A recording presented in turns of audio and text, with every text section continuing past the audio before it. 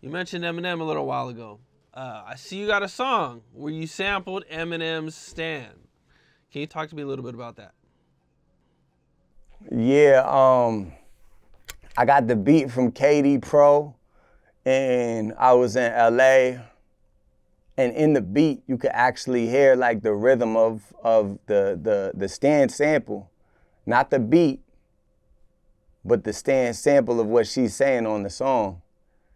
And it just hit me like, oh, I'm gonna flip the words. And I went in, I barred out, and then I flipped the words in the chorus, and I made it, you know, more about the paranoia of death and dying and immortality and mortality, you know?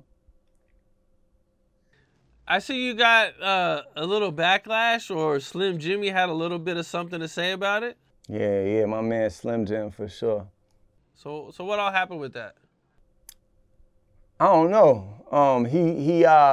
Sway Lee, who's a cool guy, you know, he got his own version. It hasn't dropped yet, but he got his own version out.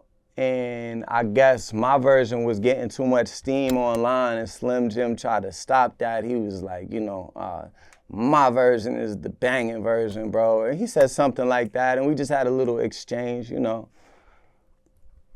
Okay, I've seen in a few interviews you've talked about that you had an incident where in a club and you know, you tried to shoot somebody or something when you was a kid. Yeah. What all happened with that?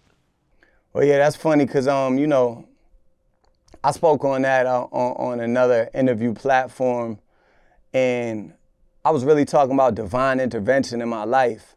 And I realized after that you can't really talk about divine intervention or your relationship with God with people who don't have a relationship with God like that. They will never understand, you know?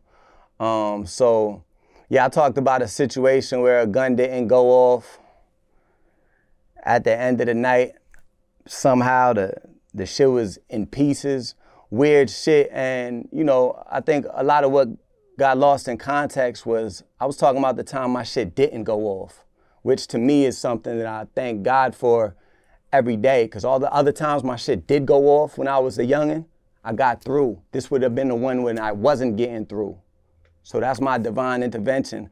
And I've actually had more situations that I consider, you know, miracles, but I don't choose to share them with the public like that, because I gotta realize everybody's not spiritual like me. Everybody doesn't have a relationship with God like that. And, you know, a lot of people won't relate. So I'll just keep that near and dear, or share it with the ones who I know, you know, believe in God the way I do.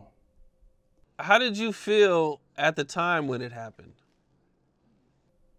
Relieved. I felt like it was divine intervention. I thought about it for years. I still think about it. Even from the beginning, you felt like that. You weren't mad that. No, I felt like it was a miracle from the jump, because you got to understand, you know, prior to this, my homies are, you know, just getting picked up on a murder. I'm really outside actively busting my gun in my neighborhood as a youngin', keyword youngin', you know, like this is 15 years ago. I'm a legal citizen rapper now, but at the time my gun is going off. I'm making people scatter like roaches. You feel me? My city know, anybody from my era knows. So it's like I'm really a little out of control. And at the time I walk into that event, I'm rapping, but I'm also out of control. My homies also just got picked up on a murder that they're still sitting on to this day, because they got natural life, and these are my best friends, guys that I'm with every day. So by the time I get there, and I'm trying to just do what I do, what I've been doing, because it worked every other time. But this would have been the wrong one. This is actually the first time I'm going to shoot out of fear for real. All the other times was out of anger. This was, I'm backing up, I think the guy got a weapon, shit like that. So, you know, I don't even want to get into it too crazy, but yeah, I thought it was a miracle from day one. And it's still something, it's like if I get nervous before like a show or something, if I'm getting butterflies before going out and doing a performance or something like that, I always go back to that memory and remind myself, like, I'm supposed to be here. I'm the chosen one. I'm really supposed to be here. And like I said, it's more divine intervention and more things I've experienced with my God because I'm in touch with God. And so a motherfucker watching this that's not in touch with God would never ever get it in a million years, you know? But I pray that they can, you know, get that relationship and believe in something and have a higher power that can help them out in life, because I've been guided through this whole life.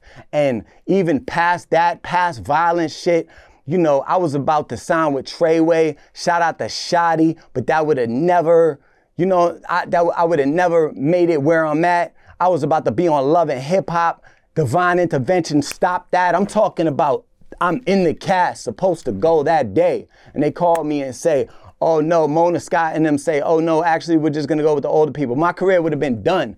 I wanted to sign to a major label, my career would have been done. So every time there was something that I really wanted, you know, God steered me away. God has guided me this whole way. And I know we on Camp Capone and shit like that.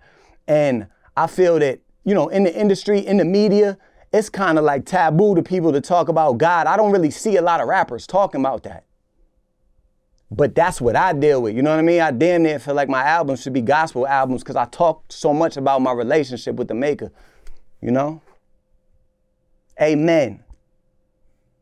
That's what's up. That's what's up, man. Did any of those situations change you? Yeah, every single one changed me. Because you know what it is, Kim? God protects fools and babies. So I was a fool and a baby when I was coming up and I was doing things. I did not know what I was doing, technically. I didn't fully comprehend the ramifications. And he spared me. Now, if I do some shit now, me, the person I am now, he's not gonna protect me in that same way. You know, so I learned from each one. I said, oh, thank you, God, I learned the lesson. I used to always pray when I was growing up. I used to always pray, Lord, I had some sort of prayer that basically said, please discipline me through your lessons and not with your wrath. Like, don't discipline me through your wrath. Let me learn the lesson. Don't hit me with your wrath, because I know what your wrath can be. You know, so, yeah, I learned from every one of them, and I'm still learning. You mentioned you have close friends doing natural life. You know, going through that, you know, Free how does smoke, that free change Buddha, you? yeah. You know, going through something like that and growing up around that, man, how does that affect you? It fucked me up. I talk to lifers more than I talk to any humans on this planet. Those are really my bros. You know what I mean? I talk to them on the phone. I don't even have real 20, 30, 40-minute conversations with regular people, but I'll talk to the homies, 3 of those back to back. I'll talk for an hour, whatever it is, because these are my friends that's supposed to be with me here at this interview, moving around. They deserve everything, you know, and they got a raw deal for real. Yeah. And that's something that I really am hoping as my status grows, you know, just as a rapper and I meet more people of influence, that I'm gonna be able to, you know, meet people of influence that'll be able to help this out with the justice reform, because they got a raw deal for real. Well, free them, man. Hopefully it Nah, works for out. sure, free them. And it's so crazy because one of my homies, like, if he got out right now, he'd be the next Wallow. He's the funniest person you'll ever meet.